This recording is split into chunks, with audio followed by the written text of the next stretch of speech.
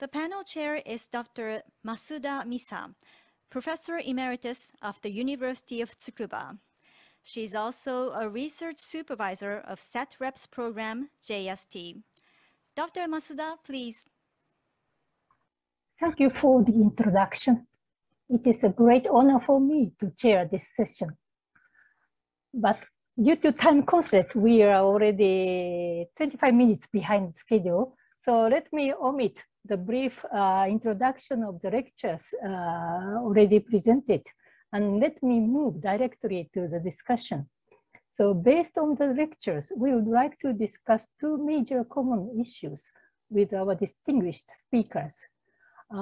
First, about the development of soil and fertilization management technologies for the future of food in sub-Saharan Africa. What are the common challenges and changes necessary to achieve soil health for truly sustainable food security? And what kind of technologies needed to be developed? And secondly, the challenges and solutions for the dissemination of soil and fertilization management technologies to improve the livelihoods, particularly of small-scale farmers. What are the common challenges to disseminate soil and fertilization management technologies? These are the two major common questions. And then now I would like to ask the panelists to each questions along these two major issues, and then depending on their expertise and experience.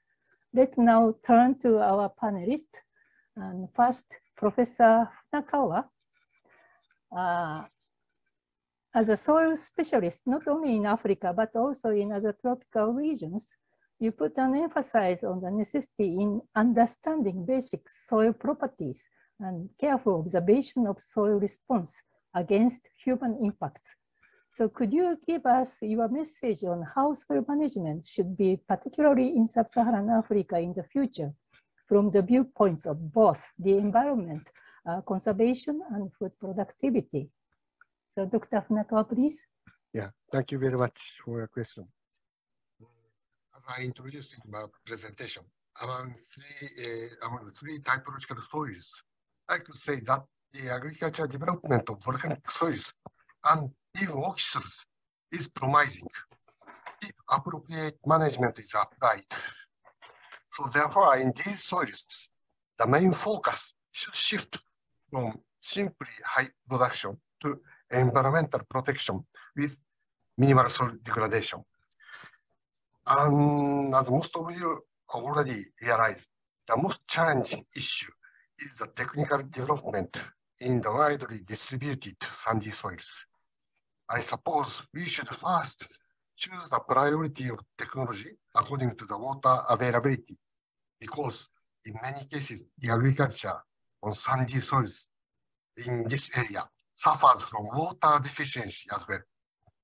If they have enough water resources, either precipitation, surface or groundwaters, nutrient management could be a primary concern, and development of inorganic or organic resource application has enough reality. But if they couldn't access enough water. Thank you, Dr. Funakawa. I'm sorry, I missed your some part with a very maybe the problem of the microphone. But anyway, let me confirm that you put an emphasis on the water issue, and then the rainfall cannot be controlled. So it means the necessity of irrigation. Yeah. But usually irrigation not available. So if the water is enough, we can focus only on the fertilizer problem. But if there is some water problem, maybe I think it is very difficult if even we apply enough fertilizer, if we develop the fertilizer application. The problem is cannot be solved only in the agriculture sections. But, yeah, thank you very much. Okay, thank you, Dr. Funakawa, for sharing your vision on how soil management in sub-Saharan Africa should be in the future. And then let me move to Dr. Tsujimoto.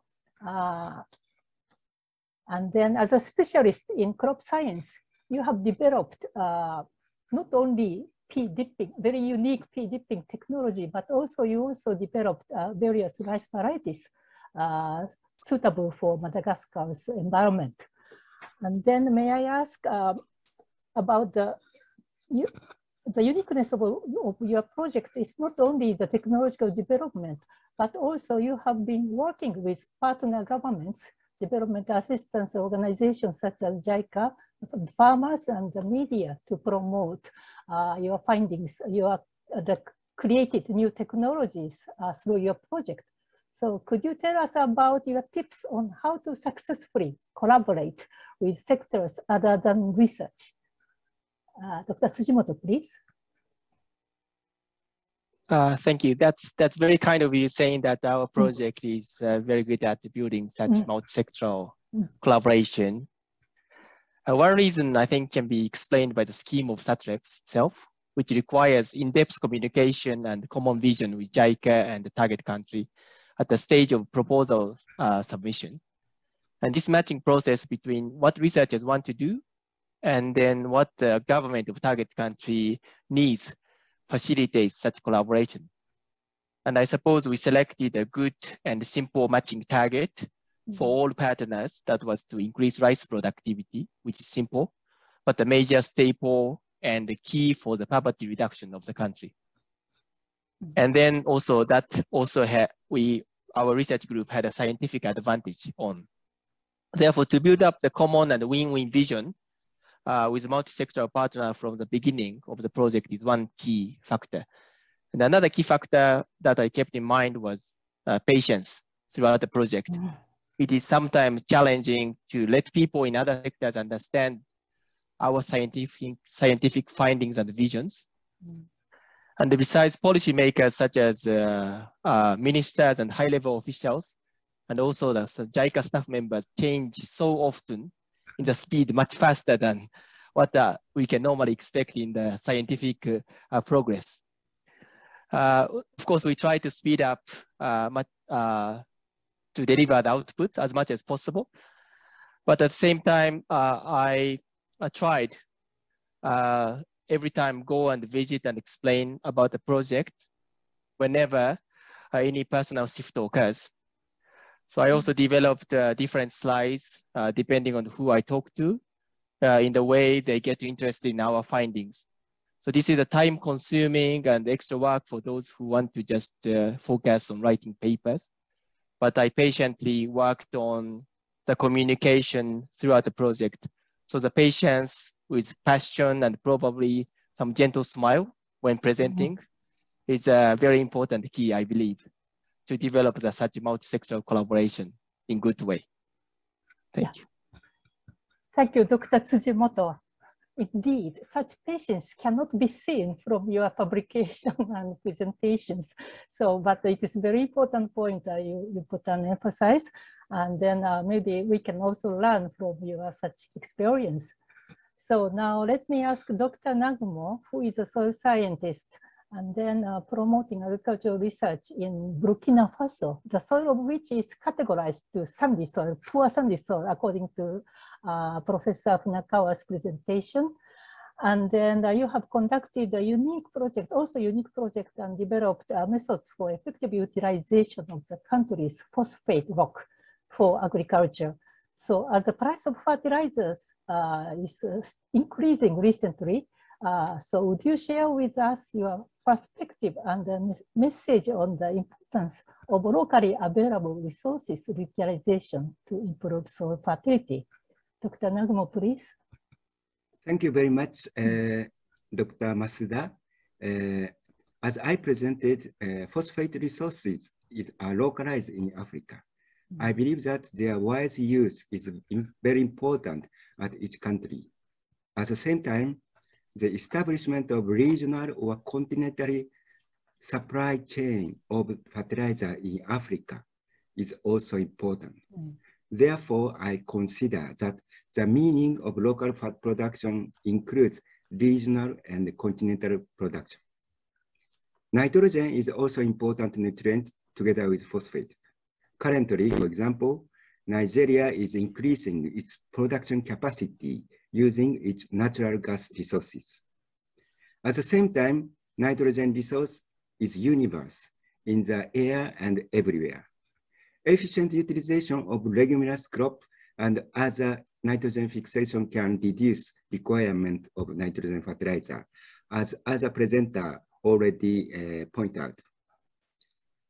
In our conservation agriculture research in the past, we have used mucuna, hairy vetch, and pigeon pea as either intercrop or relay crop.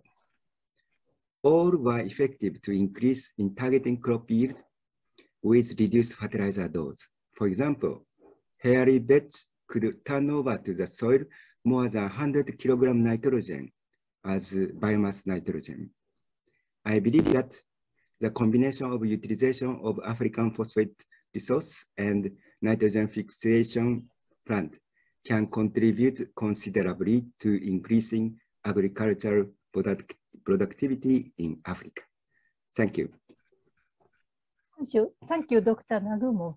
So I expect the African phosphate rock you developed can be used in the next Toyota Tsusho Corporation's Baraka product in near future, and your successful corporation can be developed through this opportunity. Thank you, Dr. Nagumo. So now let us hear from Mr. Wada, Toyota Tsusho Corporation, Dr. Wada of Toyota Tsusho Corporation.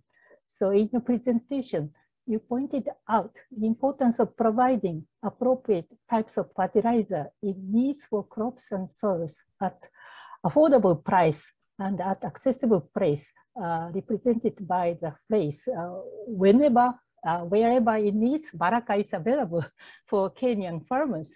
It is very impressive phrase. And then I think the performance sometimes better than the government's activities. And then I realized the possibility created by the private sectors. Not only we often rely on the public sector's role, but private sector sometimes can do better than the public sector. So, but to make Baraka, how do you call that? To make the Baraka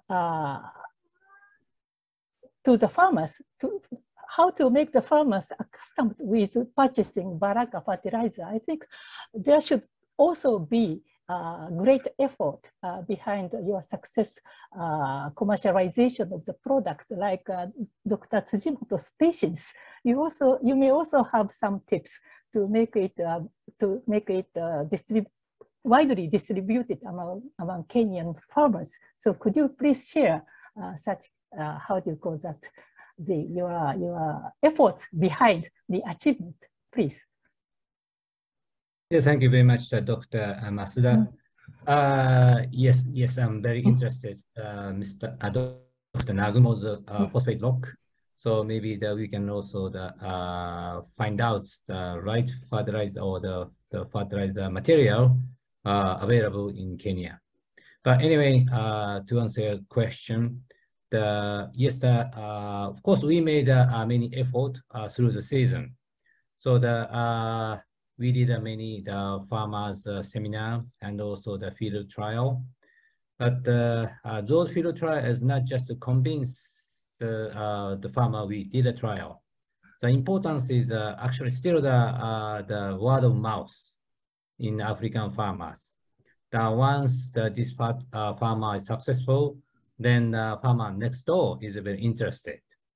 So the network is quite important. How we can disseminate the information is important.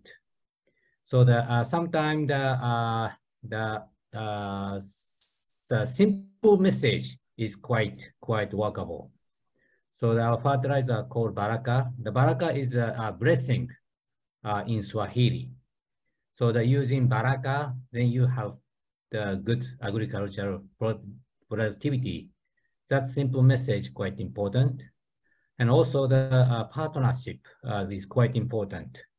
Yes, as a private sector, we did our private sector part, but we need the collaboration or the support from the government or the multilateral institution, and also NGO like Sasaka Fund or maybe like Agro. So collaboration is quite important. So the target is how we can increase the agriculture and farmers' productivity and also their wealth.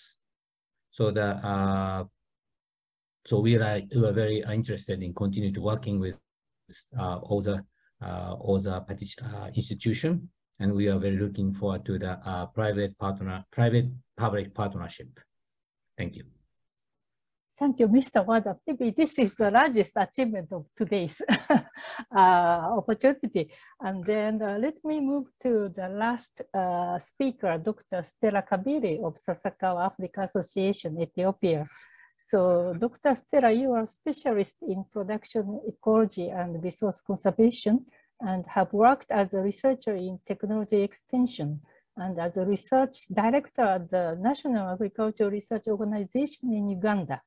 So you have worked extensively with farmer groups, policymakers, and other stakeholders on the dissemination of climate-smart agricultural technologies. So can you share your message on the perspectives needed for inclusive technology development and dissemination involving beneficiaries? Sorry to make such a broad question, but please. Okay, thank you very much for that question. Indeed, one of the ways that we can increase the broad perspective of technologies in Africa is, first of all, considering the youth, because they cover a large percentage of Africa. For instance, around 60% of the African population are below the age of 25.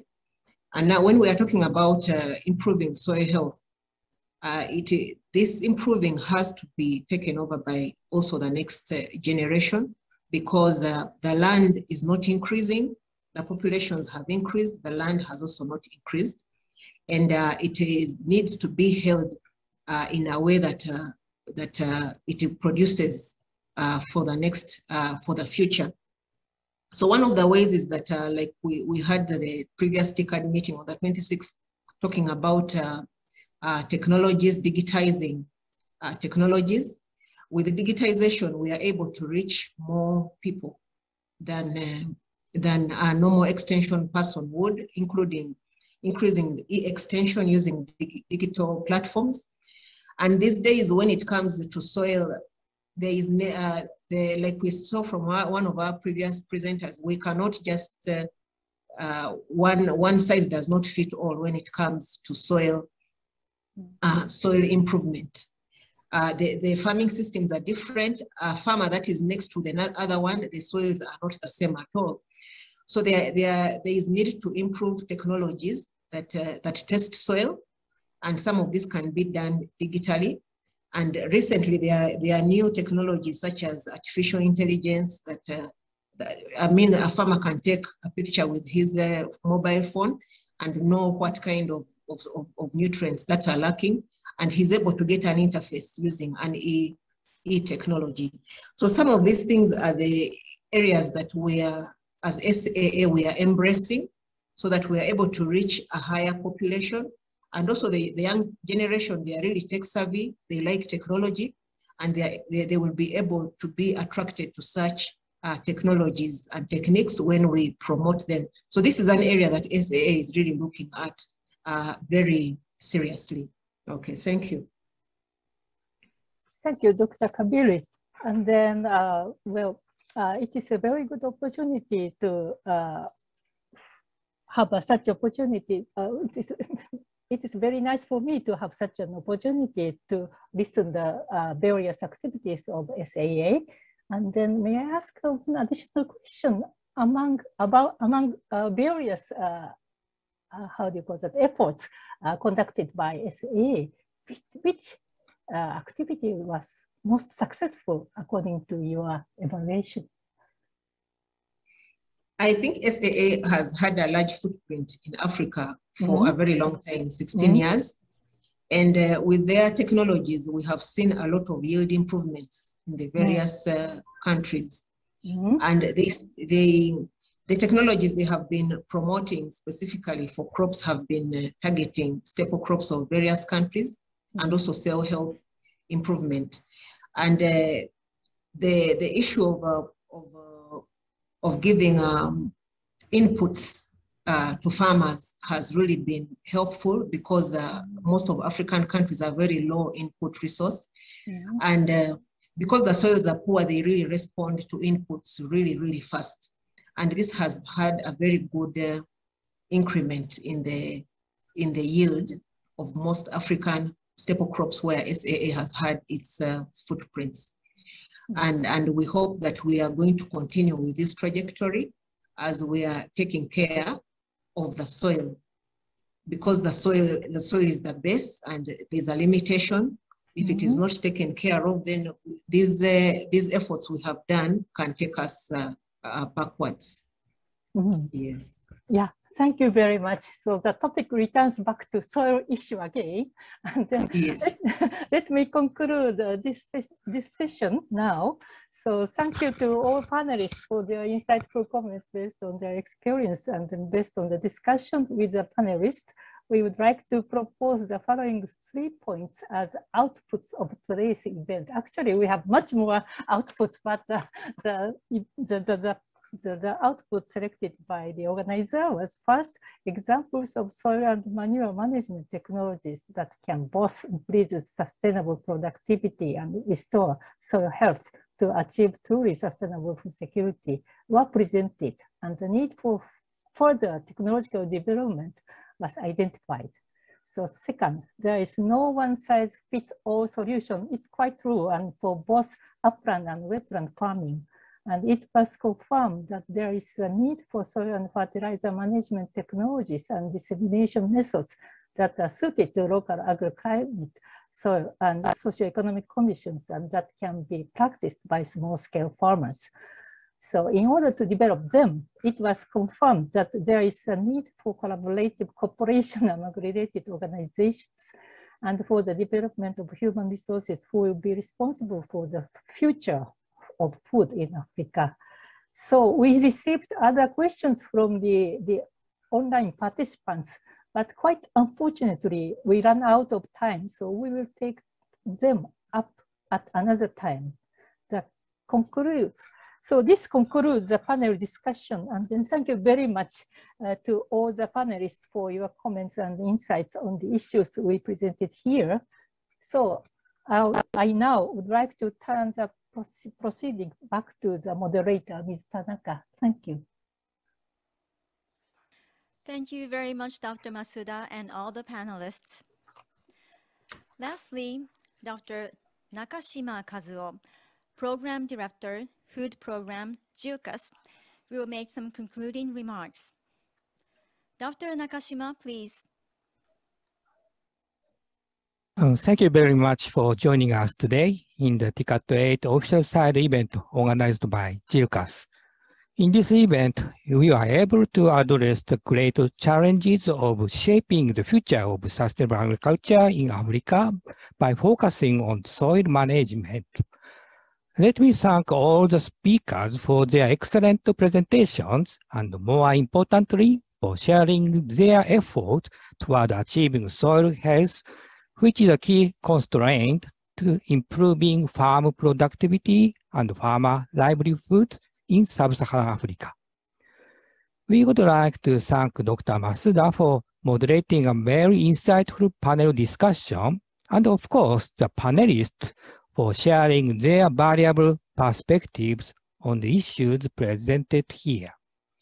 In line with the overall goal of TICAD8, 3 outputs were identified at this side event for achieving truly sustainable food security in Africa.